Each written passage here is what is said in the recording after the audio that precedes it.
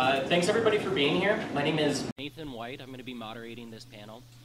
If you can't tell, I'm playing a character named Patrick Bateman from a movie called American Psycho, which I'm finding is not nearly as popular as I thought that movie was. Getting a lot of strange looks, but I don't know how long I'm going to be able to rock 2 jackets in Atlanta summer anyway, so it may not last throughout this entire panel. As I said, my name is Nathan White. I work for an organization called Access Now, which is an international NGO that focuses on users' rights and digital rights around the world. I've been working on the issue of network neutrality pretty substantially since 2010. And when I first started getting involved in it, I was thinking, you know, this is going to be an easy one. It's just so popular and it's so common sense. We're just going to have to win this battle and then we'll just move on and go to the next thing. And here I am, almost a decade later, still talking about it. And usually when I'm on panels with people, they can say they've been going for even longer than I have. So having been doing this for 10 years and talking about this subject, I've learned it's really hard to have a debate about net neutrality anymore, simply because it's overwhelmingly people support net neutrality. The question is, do you know what it is? It's a really boring sounding word, but generally once you learn about it, people support the concept. It's one of those things in politics that is almost a victim of its own success. It's so wildly popular that no one wants to do it because they can't get anything for doing it. On the flip side, there's also very wealthy industry that's been putting a lot of money into this debate for a very long time. So rather than attempt to have a debate over net neutrality this year where one side pretends to argue in favor of net neutrality and one side I hate to argue net neutrality. We made Nathan be the bad guy last year. Last year I did my best impression of a corporate lobbyist, and it was quite fun. But, or an American Psycho. Or an American Psycho, ha! Bazing. I think he was a banker, though. Rather than try to do that again this year, it seems like people have a sense of what the issues are and what's at stake, but a lot has been happening in the last year, and a lot of it's really wonky. So instead of having a debate, what I've asked my fellow panelists to do is to present in 5 or so minutes, 10 minutes if it runs long, on various aspects of the debate and what's been moving in the last 6 months to a year, to try to give everybody a sense in the room of, at the end of an hour, hopefully we'll all be experts on not only net neutrality as a policy, but where things are in the net neutrality fight, which has been going on, as we'll learn, really since 1956. Stealing your thunder there. But first, just to get a sense of the room, is there anybody who's never heard of net neutrality in the room? It would be weird if you walked into a room and didn't at least know what the title was. Is there anybody here who knows what net neutrality is and thinks it's a really bad idea? Don't be afraid. Is there anybody here who who knows what the Federal Communications Commission is? And lots of hands. Is there anybody in the room who has taken an action in the last year or 2 years to the FCC or your member of Congress? Right, so most of the people in the room have some familiarity with the concept. So we're going to start with a little bit of a background for those of us who haven't been working on this for 10 years, and then we're going to talk about where things, where the fight is at the state level, at the federal level, and in the courts, at the international level, and then we're going to hold some time for discussion and questions and really make sure that everybody is learning and hearing what they want to talk about, and then if they have direct stories that they want to share as well. So we're going to start by introducing ourselves. I hate it when a moderator just reads somebody's bio. You can always Google somebody while they're talking if they say something interesting. So we're going to start by going down the row and just very quickly introducing ourselves. And then K-Tech is going to start with a history of net neutrality through the repeal at the FCC. But before we do that, let's go my left to right and just do quick introductions. Sure. How deep are we going in this introduction? So just name and... Name, rank, and serial number. You got 60 seconds. You want my social number? I'm Nash. I work with the Electronic Frontier Foundation. I'm the grassroots advocacy organizer. So a lot of my work is working with local organizations in 26 states and helping them to push for advocacy and information sharing, skill sharing within their communities. I'm K-Tech. I work for a site called torrentfreak.com, which is a news site focusing mainly on peer-to-peer systems like BitTorrent and similar things. I've been there for almost 12 years now as a lead researcher. So, and that'll become apparent as to why it's relevant in a few moments. But yeah, I've been covering the net neutrality thing for about 11.5 years. So. I'm Meredith Rose. I'm a Policy Council of Public Knowledge, which is a consumer advocacy group in Washington, D.C. We do a whole host of things. Net neutrality is one of them. We've been involved in this fight for a very long time, since pre-2010 rules. Yeah, we've been arguing about this one for a long time. My name's TJ Mihill. I don't have a cool sounding organization. I'm just a partner at a law firm here in Atlanta, but I deal with business and technology, law and litigation. Internet is a big part of that, and so here I am. Okay, so the history. As somebody stole my thunder, I was going to say, a lot of the net neutrality people think started 2015, say, but the very basics of what net neutrality is based on, it comes all the way back to 1956 with a device called the Hushaphone. Anybody heard of Hushaphone? For those who don't, I mean, we have one or two that do, but it was a small device, like a box that went over the front mouthpiece of a handset, telephone handset, so that you could speak into it and it wouldn't be heard by those around. And there was a lawsuit about it because the telephone company owned the phones and they didn't want people modifying their phones, things like that. And so it went to the Supreme Court and they said, yes, you can mechanically attach to a phone. So there's a device autonomy sort of thing. They can't interfere with how you use the device. And then fast forward 12 years to 1968, a thing called Carterphone, which is a device which could link radios into it. And again, another ruling was that you could put devices onto networks as long as they didn't interfere with the networks. That would basically give you the ability to put your own handsets onto your own telephone handsets onto your telephone plugs at home. That came from the Carterphone decision in 1968. And that basically opened neutrality for the telephone network, which later on through dial-up and DSL became really, really important, because without Carterphone you wouldn't be able to use modems. Without Hushaphone you couldn't drop them into the old acoustic coupler modems, and then later Carterphone you could plug in modems. So they became really important for the very early aspects of dial-up modems and the net neutrality for the early internet as we know it, rather than the web. So that happened, and for many, as most of you probably know, the internet back then was under Title II. Title II of the FCC Act says that it's a communication service. The telephone system is a communication service, obviously. You talk, they talk back. It's a two-way street. But there's a Title I, which is an information system. And that's things like cable TV, where it's usually them providing information to you and you not really saying anything back. So we had dial-up internet, and we kept having it. I don't know how long any of you all had it. I had dial-up internet until 2002.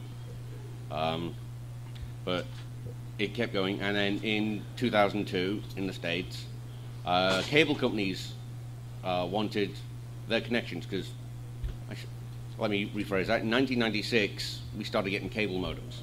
They started, then there was the early DSLs. And before that, ISDN systems, all things like that. So they started using telephone networks for higher speed connections than just dial-up, using specialist equipment. And then they say cable modems in 96. Cable companies didn't like the fact that their cable TVs were under Title I, but their cable modems were under Title II. So they pushed and lobbied to try and have that changed. And in 2002, the FCC decided to reclassify cable modems under Title I to go with the rest of the thing. Kind of for everything a cable company does is now Title I, rather than everything grouped by the task, by what they do. So that then went to a Supreme Court. What's Supreme Court, right? Yeah. Called Brand X, and then the Brand X verdict said that yes, you could reclassify it as long as there's compelling evidence and there's things. And we talked about the administrative. Was it Nash? Yeah, that's it. Yeah, we talked about that some last time, so we come to it, and that'll become more apparent in a few minutes. But they said basically yes, you can reclassify. So in 2005, the FCC reclassified both telephone-based and cable company-based ISPs from Title II to Title I, which IGPI does not want you to know because that undermines his biggest talking point ever. That just 13 years ago, that's when they reclassified from Title II to Title I. So that goes on, and with that, the FCC then puts out a document. It's a 3-page document. It's numbered 05-151, which means the 151st document in 2005, and it basically makes a statement that with this reclassification, we are providing that a series of 4 bullet points of net neutrality principles that all things should be under, and said this is 2005 that the FCC puts this out. Fast forward to 2007, and where I'm working for, Torrent Freak, we get a report or two that some people on Comcast are having problems with BitTorrent connections, and they're all coming from Comcast and are scattered around the country. So they set me to investigate it, and talking with some of the network researchers, we find that we're getting odd RST or reset packets sent through. So I scour things, I message all my friends, all the people I know, and say, can you investigate this, see what you think, and then I'll set up a BitTorrent client, and we'll do this, and we'll set up packet captures, Wireshark things, and so I get these. We do that, and I get these huge text files. I mean, it takes me days to go through each one, marking them all out, and it turns out that, yeah, there's packet captures, there's reset packets that are being received that haven't been sent, and it's only happening with Comcast customers. So we did a little more investigating, a few more attempts at trials, and then it only happens in certain circumstances. So we write it up as a thing, and it turns out Comcast had just bought some technology, a company called Sandvine. They put it in their things. When a BitTorrent connection is detected, and they'd set it to when it went to seeding or fully completed downloading, they would have this box inject RST packets, but it would do it in the way of a man-in-the-middle attack.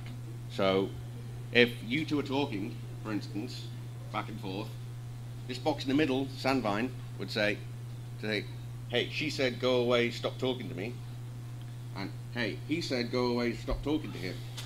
And so they'd each think that the other had said to go away and stop talking, but neither had. That was all me, the man in the middle.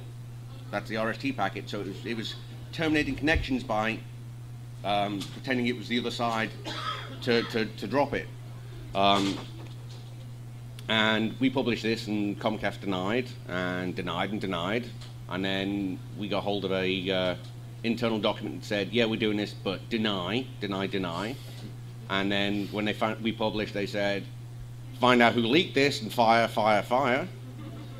And then a month or two later, the EFF did some research and double-checked it, and then the Associated Press also did their own independent test using the Bible. I can't remember what the EFF used. Do you remember? I don't.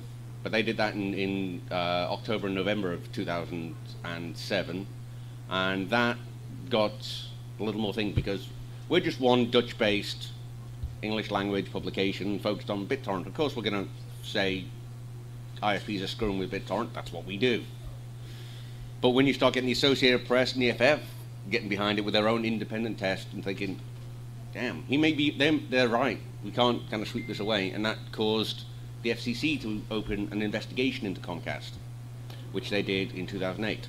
So in 2008, they started investigating. They held some hearings, and Comcast decided to deny in the best way they know how, which is to go to hearings and basically hire people to take up all the spaces in the line. So pretty much everybody in the hearings were seat warmers. So nobody who had a vested interest there, so they could feign disinterest at progress and kind of block any activists from getting in and speaking to the thing. And that didn't go down too well with the FCC either when we broke that story, that they had seat warmers. Comcast really hates us. You're doing something right. Yeah. So we did all this, and in the end, it towards the end of 2008, Comcast and the FCC come to an arrangement. They'd stop messing around with BitTorrent, and they'd pay $16 million in fines, and then as a condition for their merger with NBC, they would enact net neutrality restrictions of their own, independent of anything else, but that's as a condition of the merger. Those conditions expired, I think, at the start of this year. So, in response to that thing, some companies said, telecom companies and things said, no, you don't have the rights to make these investigations and do this thing to Comcast, to the FCC, and so they sued. And in 2010, the DC Appeals Court said, yeah, they're right, because you reclassified to Title I, you don't have the authority anymore to impose this sort of thing. So, as you did in that 05-151 document that I mentioned earlier, you don't have the grounds for this. So they went away and they said, okay. 3 months later, they came back with a new system called the Open Internet Order, and that was based on a different section of Title I. And they said, okay, well, here's the new rules then. Same basic thing, different justification and basis for how we're going to go about it. And Verizon said, no. Verizon said, no, we're not going to do it, and they sued. And then in 2014, the DC Appeals Court said, you know, we told you last time you couldn't do it under Title I. Doesn't matter which section you do, you can't do it. If you want to do it Title II. Denied, thrown out. So they go away, and that's when this is about the point many of you have heard about it, 2015, when they tried to change, they decided to go to Title II and reclassify it. It was floated, and it wasn't. The head of the time, and his name escapes me right this second. Wheeler? No, yeah, Tom Wheeler, former head of the cable industry lobbying group, floated it and said, we'll think about it. And then my fellow countryman, John Oliver, got behind it and said, any kids here? What kind of language can we use, Scott? What kind of language can we use? Can I quote him directly?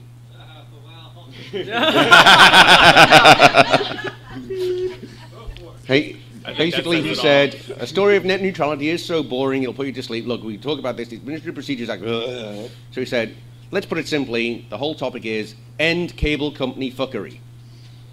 And that galvanized people. When you put it in that kind of terms, net neutrality, end cable company fuckery, yeah.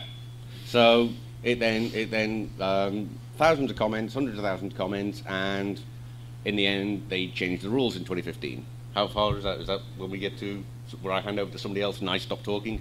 No, you're supposed to go another 2 years. But I can hop on that one. Okay. So one thing to keep in mind, we talk about Title I and Title II. So keep in mind the Communications Act, that it was the sort of statute that the FCC operates under, where it gets its authority, and then the Telecommunications Act of 1996. We went from 1934 to 1996, for one thing, without majorly revising this law, so let that sink in for a bit. Gives basically, there's a bunch of different titles, and different kinds of services are classified under different titles, as you can probably tell. The difference between Title I and Title II is the size of the toolbox that the FCC can bring to bear on people. Title I is extremely limited. There's not a lot that the FCC is authorized to do to Title I services. They can essentially go, and that's kind of about the end of it. Title II allows them to do, they can impose reasonable measures. They can up to and including things like rate regulation, which is kind of like the boogeyman. When a lot of conservative Republicans saw this, they were like, if you hear utility-style regulation, they're talking about Title II, because Title II is a huge friggin' toolbox. Now, when they reclassified as Title II in 2015, the order specifically said, look, we hereby forego our ability to do things like setting rates. We hereby forego our ability to do this laundry list of super controversial stuff that is pissing off a lot of Republicans and giving people aneurysms. But we do retain the ability to enforce certain guidelines about what companies can and cannot do in terms of privileging content. So that's the 2015 order. It was hugely popular. The election happened. Ajit Pai, who was, up until then, he was a commissioner, became the chairman of the FCC and very promptly went about undoing these regulations under the delightfully titled Restoring Internet Freedom Order. because reasons. And this is where things kind of got interesting. So I'm a lawyer, and I come from a telecom regulatory background, so I am up to my eyeballs in the nuances of admin law and how courts think and like what agencies can and cannot do. So for the purposes of this talk, what you really need to know is agencies generally have a decent amount of leeway as far as the courts are concerned if they want to just reverse their position. If they just say, look, the last guy was wrong, here are our reasons, things have changed. You want to have agencies be nimble enough that they're not like locked in by decisions they made 20, 30 years ago. So agencies should have the ability to turn around at some point. And so they get a decent amount of leeway for that as long as you can prove, like, conditions on the ground have changed. Okay, for one thing, not a lot changed in the span of 24 calendar months between the 2015 order and the 2017 repeal. As opposed to the 2005 and the 2015. Well, yeah, so the interesting thing between the 2005 and the 2015, and the 2010, actually, the 2010 was interesting, because the 2010 was sort of like bite 2 at the title on Apple, when they're like, okay, well, you told us we couldn't do it last time, so here's a slightly different recipe. This is all the background session? This is all the background session. Let's get to what's going on quickly today. Okay, so I can geek out about this for a long time, in case you couldn't tell. So the short version is they're getting sued. They got sued for the 2015 order. That lawsuit is still going on. It is currently on petition before the Supreme Court. This is over the pro-net neutrality rules of 2015. The Supreme Court still is deciding whether or not it wants to hear a challenge to those. But it did manage DC for a change. It managed to get through the DC circuit, which is a big deal, because the DC circuit is generally pretty hostile to us. And so that's on petition before the Supreme Court. The repeal order is also currently being challenged before the DC circuit. Public knowledge is a plaintiff in that case, so I'm a little bit constrained in kind of like how I can talk about it. But a couple of things, and this is why I was started down on this tangent, a couple of weird things happened with the repeal order. One is they really, really overreached in their reasoning. They said, not only have things not changed, we were wrong, nothing has really changed, and in fact, we've never had any authority to do with anything at broadband. We've never, ever, ever, ever, ever been able to touch broadband. Which is odd when you think that the Brand X decision said, yeah, you do. Yeah, you do. Yeah, so no one's believing that. And two, one of the things, and this is important to kind of what TJ is going to talk about, is that generally, the United States, there's this concept called preemption, which is essentially if states can pass a whole bunch of laws, they get some leeway for that. If the federal government comes in and passes a law basically covering the same topic within certain legal bounds, then the federal government trumps it, and then states are like kind of no longer. Basically, once the federal government has stepped in to issue a law on this, states are preempted from passing their own laws about the same thing. And so generally that means when the government doesn't have a regulation about something, states can jump in and regulate it. And so this is where you see state-level net neutrality challenges coming in.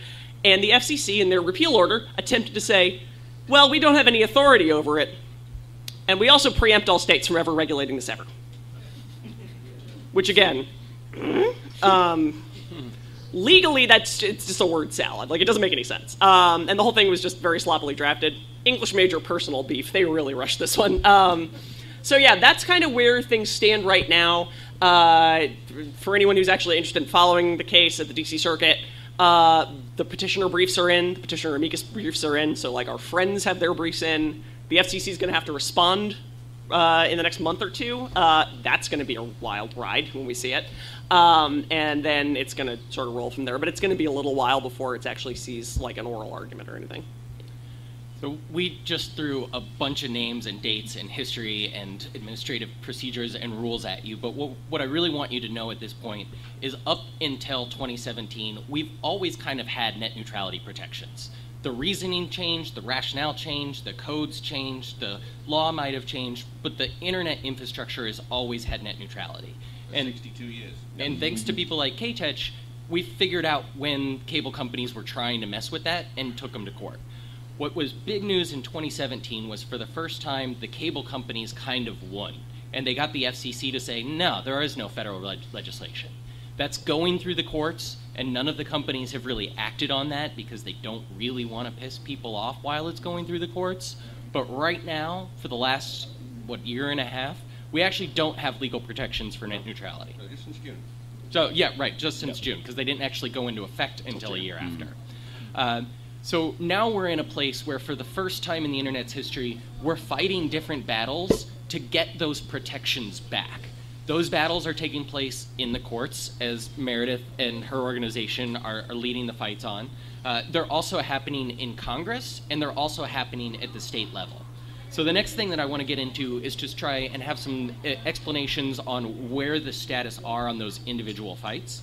And I think we are going to Nash for where the fight is in Congress. Yes. And so as you mentioned, so the Restoring Internet Freedom Order passed at the end of December, which meant it started a clock in how much time the FCC had to file to file in the Federal Register and to give Congress their report. Once that happened, it created an opportunity for Congress members, senators to move forward with something it's called the Congressional Review Act. And what the Congressional Review Act allows is for representatives to revisit or rescind an order that comes out of an administrative agency. So the FCC being an administrative agency, and to do it in such a way that even if the Speaker of the House or the House leadership didn't want to move forward, a majority of the members of that body could move forward and potentially have that order rescinded. And so that time clock started on May 16th when the FCC finally filed their report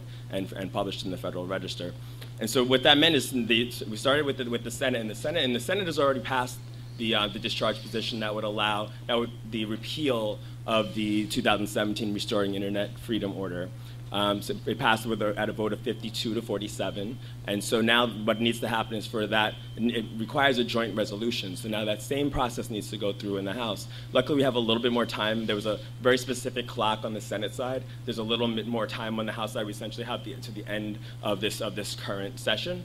And so right now we're sitting at they're coming off of a break, so we'll really have a better idea next week as your representatives start to come in and they have to physically sign the discharge position.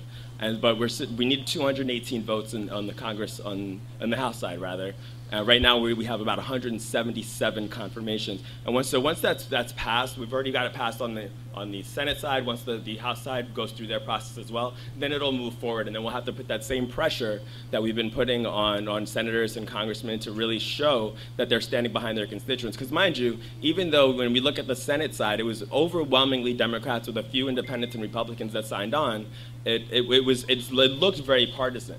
But when you look at the actual constituency, 82% of Republicans support net neutrality. 90% of Democrats support net neutrality. 85% of independents support net neutrality. This is not a partisan issue. The people that they're there to represent are overwhelmingly in support of rescinding that order. So now it's a matter of putting that pressure on those representatives and holding them accountable and making them go on the record and saying, are they actually standing with the people that they're there to represent, or are they standing with the powerful incumbent ISPs that are trying to continue the monopoly that they have on the access to your home? Over 58% of us only have one option of broadband provider. So hopefully we'll be able to put that pressure on and raise that number from where it's at 177 right now to the 218 that we need to have it move forward, and also continue to put that pressure when it needs to go in for the president's signature as well. And so one of the ways that you can make sure and see where your representative is, checkyourreps.org is a great site that you can go on and see whether your representative has committed to a position, has signed the discharge position, and where they're standing, so you can take the appropriate actions to make sure that they know that you and your community are standing there and behind them and watching what they're doing and holding them accountable for what they do in that process. If you want to get involved, that is one area where we really need as much help as possible. If you're on any mailing lists from any of the groups up here, you've probably heard us emailing you, asking you to take steps. And there are a lot of groups that are working on this. There have been specific communities that have been organized to show their political support. For example, just recently there was a military service members for Net Neutrality Day, where military members called into their members of Congress and said, We use the internet to contact our loved ones when we're overseas. Don't mess with it. Small businesses, 7,000 small businesses across the country have signed letters and written in saying, we rely on this for our small business, don't mess with it. Countless constituencies, but more is needed. A couple more numbers while we're throwing out percentages. There was a recent survey in April that found, what was the exact percent? 86% of registered voters support net neutrality and think it's important in this election. A more recent survey of 4 of the hottest battleground congressional districts found that over 60% of people said it was important and would influence their vote for Congress this session. Again, one of those things, there are people who don't support net neutrality, but it's really not an issue that people are arguing about whether or not it's a good thing. It's arguing whether or not the rules should stand and where they should exist. So that was Congress. We also have challenges at the state level, and for that, I think we're going to go to TJ. Yep. So once the federal government got rid of net neutrality, states decided to take some action. And in the intervening months, we're up to now 39 states have taken some action to enforce net neutrality at a state level, or attempt to enforce net neutrality at a state level. A handful of those have done that through executive order. The governor has come in and said, if you're going to do business with the state or using state utilities, you're going to comply with specific net neutrality rules, 2015 rules, whatever rules they want to put in. So that's one aspect. That's one way that's been handled. Now, the risk to executive orders is that those can always be overturned by the next governor. So most of the other states are dealing with some form of legislative action. The downside to any legislative action at any level is, as you can hear from the talk we've had up here about how this legislation has gone, it's a slow process. So while all of these states have proposed some action, the majority of these states, the majority of the 39 states, have legislation pending. Whether it passes or not is still unknown.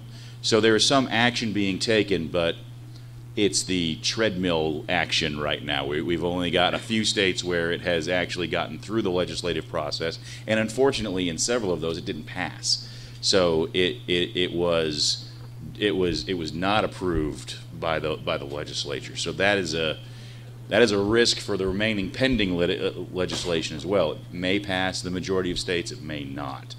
But that is a state level response to the lack of any type of federal net neutrality. That's not an ideal solution because, of course, that's great if California passes net neutrality and you live in California, but what happens if you live in North Dakota and North Dakota doesn't pass a net neutrality statute? Your neighbor in California has, great internet and you're still stuck with North Dakota internet. So it's a state-by-state solution isn't a great solution, but it's the one we have now. And the nice thing is that a majority of states are trying to take some action. As Meredith said, though, all of that action is arguably preempted by the ruling by the FCC because they have determined that the states can't do this. It is against the rules. So all of these state efforts, even if they do ultimately pass, or the majority of these legislative efforts do pass, could be trumped by the federal level lack of rule, preempting any rule they try to impose. That's also a win, to be perfectly honest, because to get to that point, someone's going to have to bring suit and say, hey, California, you can't have that rule. Hey, Georgia, hey, New York, whoever, you can't have that rule. We're going to bring this to court and say that your statute has to be removed because it's preempted by the federal decision. And that just means another courtroom and another hearing and another opportunity to discuss this net neutrality at the federal level, whether that preemption is allowable when you're somehow arguing that we can preempt you but take no effort on anything else, but also on the can we do anything else, or have we anything power over anything else. So the more this gets in the courtroom, really the better. So even though this action at the state level is arguably preempted, that preemption is as big a risk for the current lack of net neutrality as the legislative effort is. TJ, I'm sure you've been on the road, but have you seen what recently just happened in California? No, actually, I haven't. So the House and the Senate just yesterday passed their net neutrality bills in California. There you go. And are on their way to the gogovernor's office. No longer pending. Woo! Hey, that's good. I hadn't heard that either. Out of the pending column. It's fantastic news. You may have heard at one point that the legislature had gutted the strength of the net neutrality rules, and before it was moving forward, there was such an uprising, they actually put it back in. So these are the good rules. These are based on the 2015 federal protections. I'm sure this will end up in court, but California is not a bad place for us to be having this fight. Right. Question, a couple other just quick things.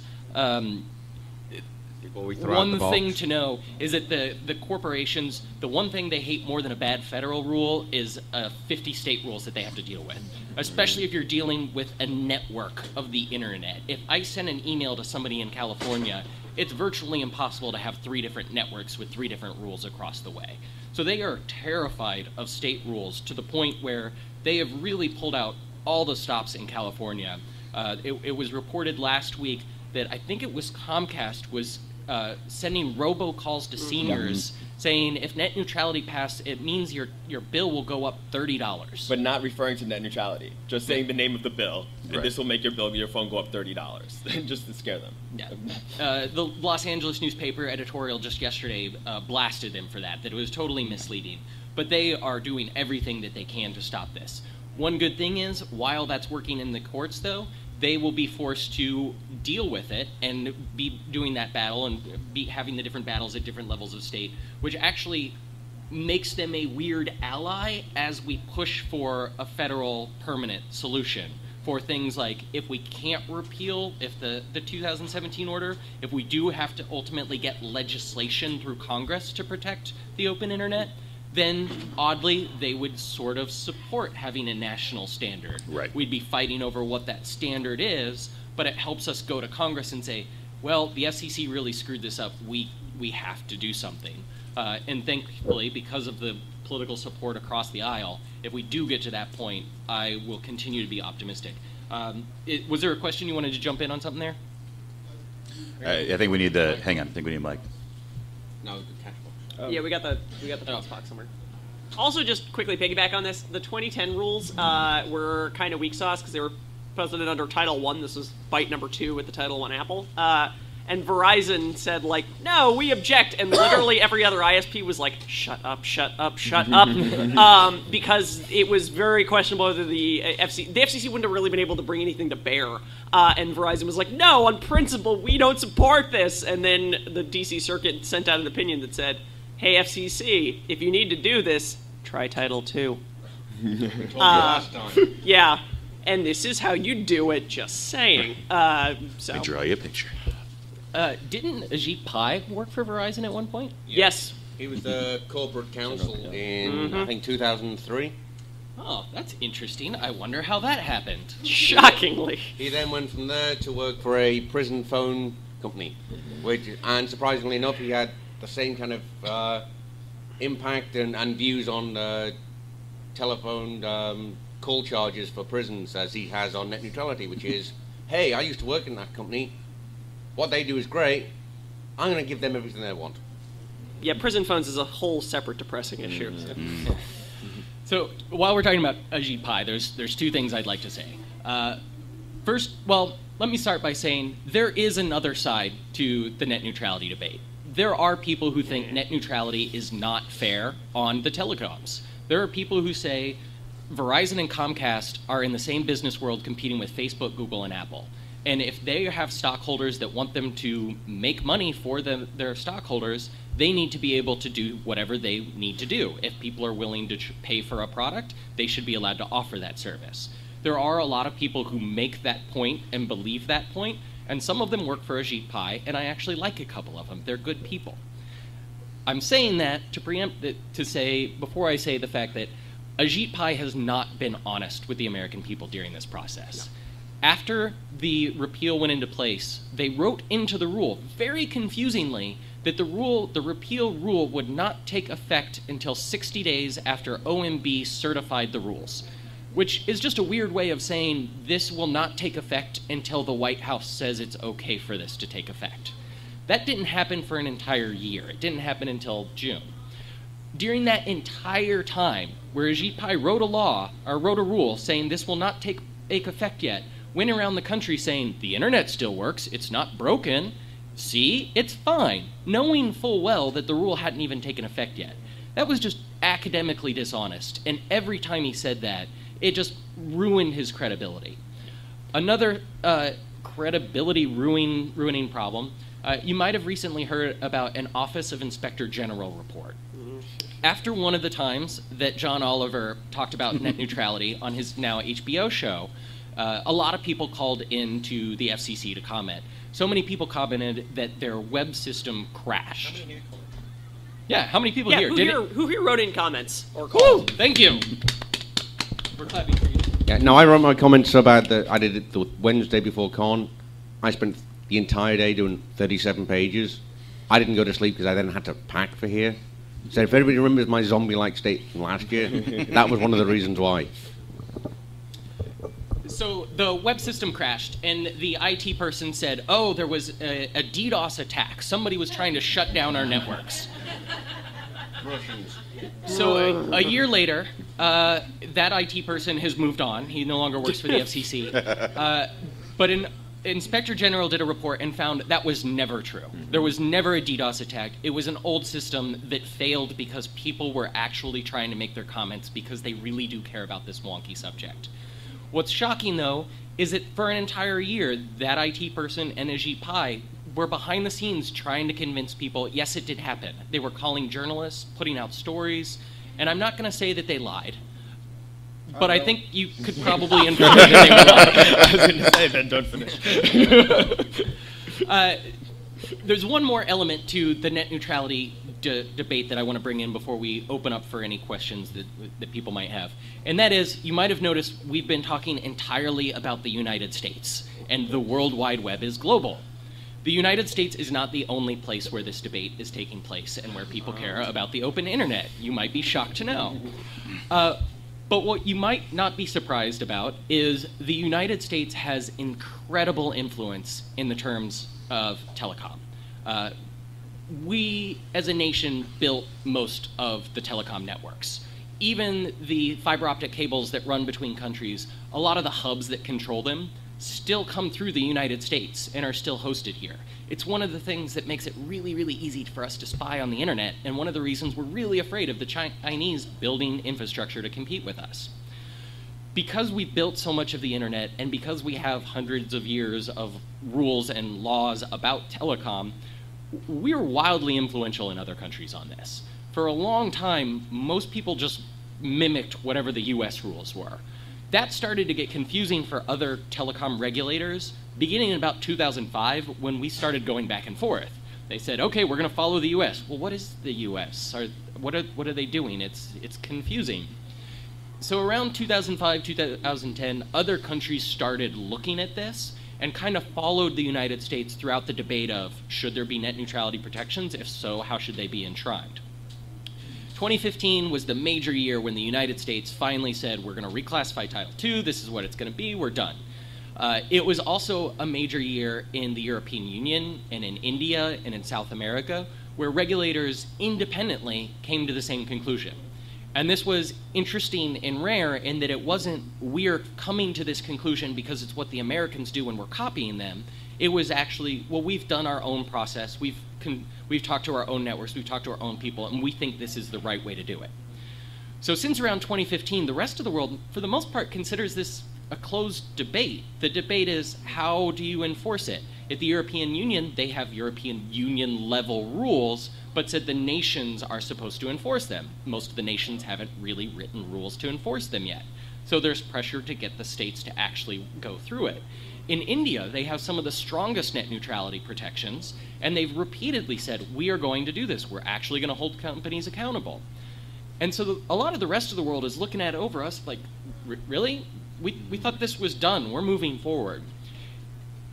And what's interesting here is that they're not reconsidering because the United States is reconsidering. This is a done conversation. They've gone through this process. And so I think it would take a long time for us to really see this play out. But something we're seeing as an international organization is that America's losing some credibility here of going back and forth and not being honest about the process and going through the court. Other countries just don't want to follow our lead anymore. They're willing to go it on their own and make decisions that make sense for them. And now there's a lot of other companies around the world who are selling the network equipment to build big networks. They don't rely on AT&T the same way that they used to. So the status for the international level is really, this is done. This is a silly conversation, and they're not having this anymore. So that is our overview of where the battle over net neutrality stands. Before we open it up to the audience, does anybody on the panel think we missed anything or want to bring anything up? Or this could be like a 4-hour lecture series. Does anybody want to relitigate the 1996 decisions? So hush your phone. No, we should open it up to questions. That's good. Okay, are there any questions from the audience? Okay. Oh, that box. He's got it, but it's just not up.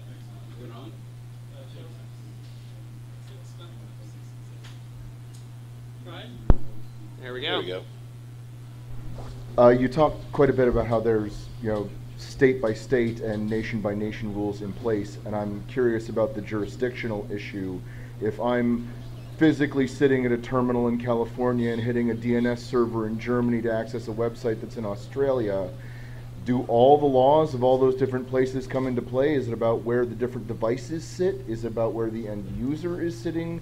Whose rules are preeminent in this, if any, in this process?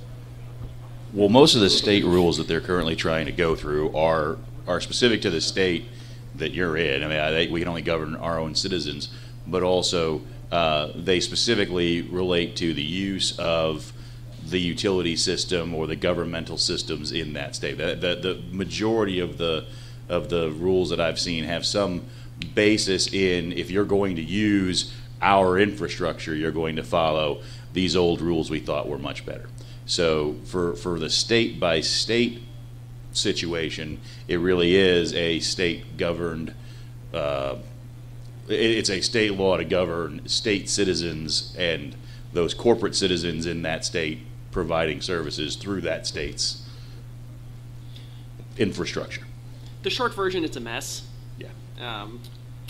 And it's going to get a bigger mess the longer this goes on. The internet used to be a small I because an internet was something that you would host among your networks and your computers. Then the internet used to have a capital I because it was a network of networks, that nobody owned the internet. Everybody in this room might be a network in the world. And the way it works is, if I want to send a message to Australia in the back of the room, I don't have to determine how to get it there. I just need to hand it to somebody who knows, okay, I can look at this, it's going that way. Oh, that way's slow, I'm going to hand it this way. And everybody follows the same rules. The net neutrality concept is, don't interfere with the packets. Don't care what they are, don't open them, just passing them along to the next person. If we have rules that allow somebody, to own this half of the room, and they say, no, we're not going to pass packets unless you pay us.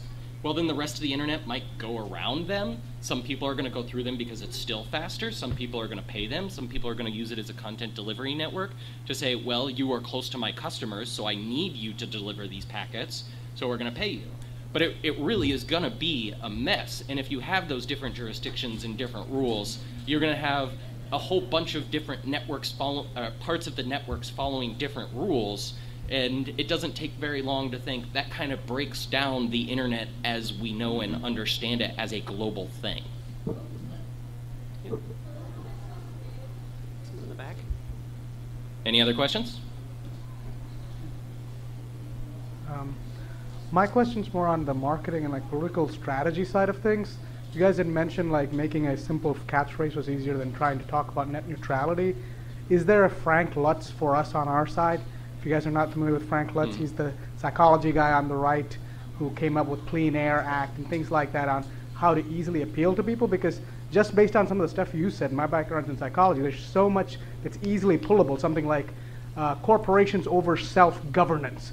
emphasis on self. That thing can catch like fire. Is there like an organization or a person we could sort of reach out to that's on the strategy side? Yeah, so this is one area where we really have failed, that everyone agrees net neutrality is a terrible term. It was started by a guy named Tim Wu, who's in New York, and even he didn't intend it to be this term that we all talk about and fight about. But the problem really is that this fight has been going on so long that there's no other terms that have that same knowledge base, that even though it is such a weird term and it's so hard to explain to people, if you start something else, you're starting over from scratch. And so there have been several people over the years who have agreed and said, yeah, this is a really stupid way to talk about it. You're not helping yourself. And some smart people have done this. I know there's a few different groups who have even paid consultants to say, what are better ways that we should talk about this? And surveys show, when you go out and you poll people, there are better ways to talk about this, but then we all default back to net neutrality because it's what people know. Right. And you're right, we're not good at it, and we might be losing because of that. And if you can change us, you will be the hero of the movement. Well, but the nice thing about that is, I mean, again, we're terrible marketing, but good product, right? The reality is that, as we've said, the majority of people do support net neutrality, even with bad branding. The 39 states are bipartisan states. The people, the polled voters are bipartisan voters. The people in general really do want the net neutrality. They're just not as effective at marketing that message as Comcast is and Verizon is. And part of that is lobbying funds, and part of that is lobbying activity. Comcast and Verizon are really, really invested in this. And unfortunately, a lot of people aren't invested enough to take the effort to make their voice heard or make their voice known. And we can all be pro net neutrality all we want, but if no one hears us say it, then that's where we need to be more focused. So it really is something that does, this is an area, I know this is an area, I say it at every single panel, but please, call your representatives, call your local representatives at the state level, because we've got state action happening. Call your federal representatives and tell them they dropped the ball. Call anybody you can call, write letters, send emails. People need to know that this is something that will influence your vote. Yeah. Is the thing. This is currently on Capitol Hill. The attitude is people care, but they're not going to swap their vote over it. That needs to change. Mm-hmm. Fun fact, in addition to the 39 states that are considering state-level legislation, 22 states plus the District of Columbia have joined the legal battle, saying that they do not support the 2017 repeal and want the 2015 rules to come back.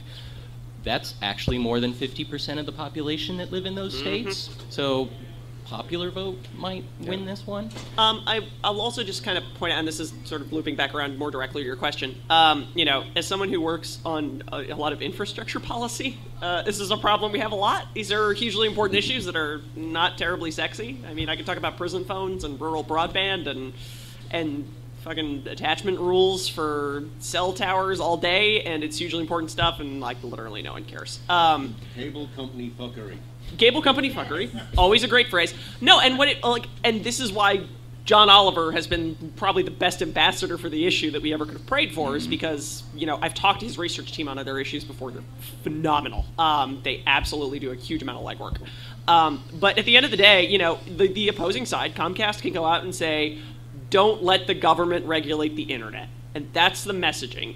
It's crap messaging, it's totally disingenuous messaging, but it's soundbitey, and that's what they can get out in front of there. The response to that is, don't let Comcast regulate the internet. Like, for love of God, no one wants them, of all people, to be doing it.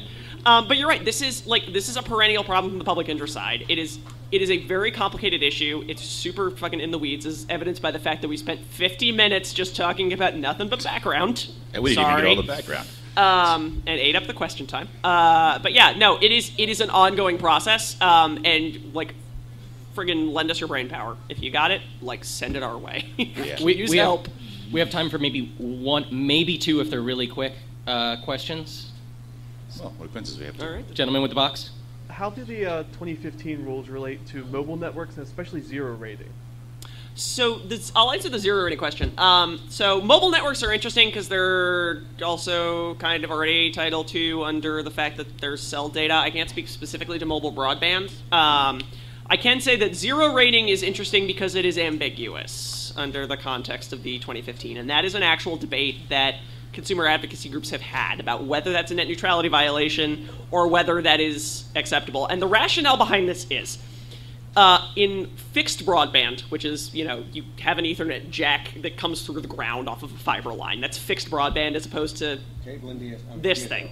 Yeah, so cable and DSL or fiber or whatever. In fixed broadband, the only limit really on the amount of data that you can use and that you can receive is functionally, it's a limitation of your hardware. So like, do you have a copper line or a fiber line coming into your home? And how much the company decides to give you. So data caps on fixed broadband are completely artificial. It is literally just Comcast saying, we're going to give you 50 gigs and then we're going to nickel and dime you after that point. Mobile broadband, there are actual problems of physics about how many people are on networks, how many cell sites you can put in, what kind of density of cellular towers you can get. And so there are actually some physical limitations to the amount of data that you can get and that you can reasonably provide to people.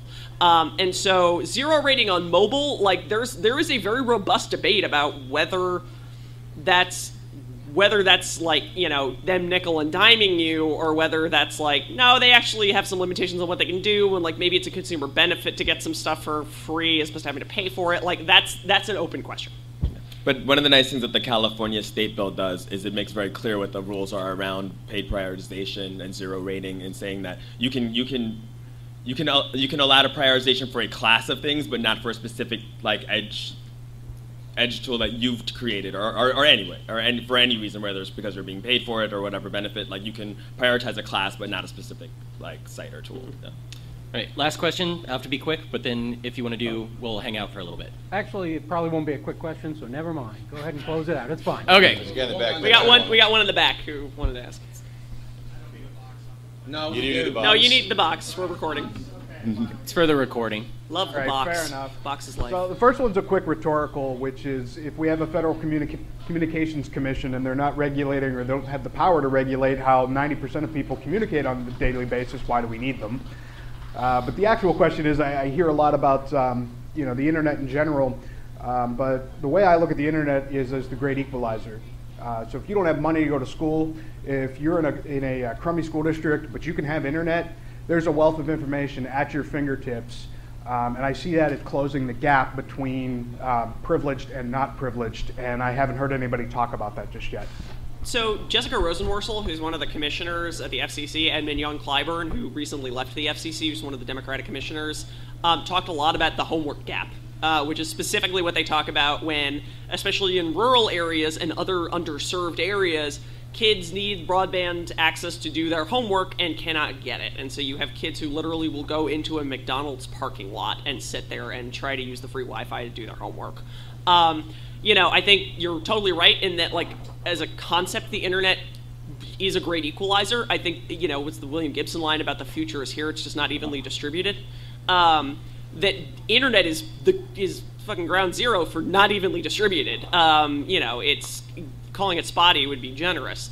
And this fight about getting broadband to everybody, what are the conditions you need to set from a regulatory perspective, from frankly a business perspective, because let's be real, the way things are written right now, it's gonna be Comcast and Verizon or whatever actually putting the fiber down. There's debates about whether that should be the case at all.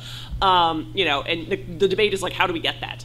But I think, no, the homework gap and the concept of rural connectivity, the public safety implications of having broadband connectivity in some areas but not others, especially in areas that are prone to natural disasters, like the Gulf Coast of Texas, where it is very hard to get broadband in a lot of those places where, you could get hit by a hurricane just any day. I've never lived in Texas, so I have no idea.